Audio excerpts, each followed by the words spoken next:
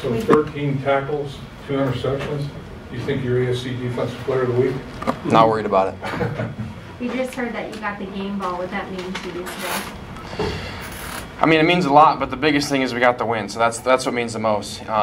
Anytime we can come into here in Pittsburgh and come away with a win to start off our divisional matchups is huge for us. Joe Burrow said that you hate tough to play against you. The way you're playing zone defense is down, the way you're just kind of appearing out of nowhere and picking the ball off. I mean, you take big pride in what you're doing. Yeah, absolutely. I mean, I've always taken pride in basically just running to the ball, and I'm a firm believer that good things happen to those that actually run to the ball each and every play. It might not come, and it might come in spurts. It might come periodically. You never know, but usually you're going to be in position to help on, say, your teammate gets a fumble. You're going to be able to help recover that, or just run on my first interception today when Sam made a play on Ben, and I was just turning and running to the ball, and that's where it happened to be. So, like I said, I'm just a firm believer in the good things happen to those that run to the ball. So what happened on your second interception? It looked like he didn't, it looked like you undercut it, or what was going on there? Yeah, I mean, I don't know about that one.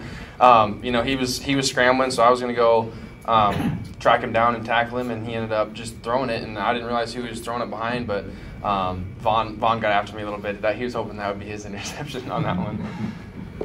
Seems like we've been saying it every game, Logan, but the defensive front, defensive line has been disruptive every single game. Mm-hmm. How has that made your job easier? I mean, I don't even know if I can put it into words.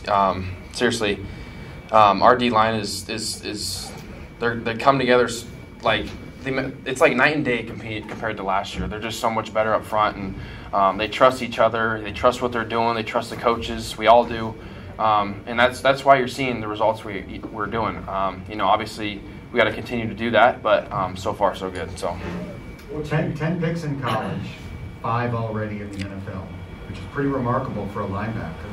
Is that reading the quarterback? Is that film study? How do you do that? I credit a lot of that to not really playing linebacker until I got to the college level, truthfully.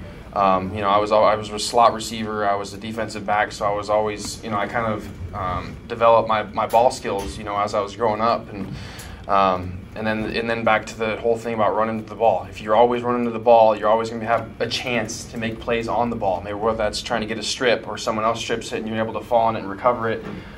That's just one thing I've always prided myself on, and I will continue to do so. Your red zone defense has been good all year, and today another case, holding good field goals, stop them on downs, and 3 red zone possessions. What's the secret? What have you guys been doing really well in the red zone, do you think? Every time we're down in there, I'm always in the huddle. We're always saying, bow up. We got our backs against the wall. The only thing to do is hold them to a field goal. That's just what we preach. And when you got guys that always buy into that, obviously you're going to give up touchdowns. It's the NFL. They make plays. They get paid to make plays too. But when you have that mentality, it's contagious, and that's guys just feed off of it.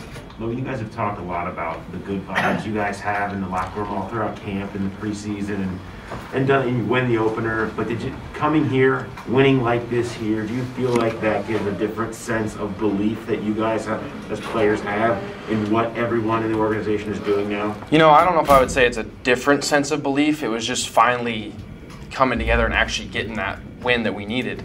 We always believed in each other with the team that we have right now, that we could do something like this. It was just a matter of putting it together and getting a win in a hostile environment in Pittsburgh against a great team. So it's big for us. So Burrow said that he would hate to play you. Would you hate to play Burrow? Yeah. Why? Because he's one of the best quarterbacks in this league. So when you got a guy like that on your team, you're thankful for it. So how does this win feel different from maybe last year's win against Pittsburgh? How much different? Yes, if any. Last year I think it was towards the end of the year and we were already kind of out of the playoff race. So this one's we're starting the season off on a good note, I think, and really carrying off from that win last year, which is big for us. So this is a great start for us. In what way do you think you're carrying off of that win? What way, like from this one? Yeah, explain that. You said you're carrying on. It's kind of a continuation to some degree. We just got to believe that we can beat the Pittsburgh Steelers.